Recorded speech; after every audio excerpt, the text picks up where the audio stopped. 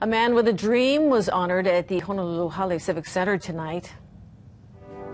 Lift every voice and sing till earth and heaven ring. Ring with the harmony. The Nagasaki Peace Bell pealed in tribute of Martin Luther King Jr.'s efforts for civil rights.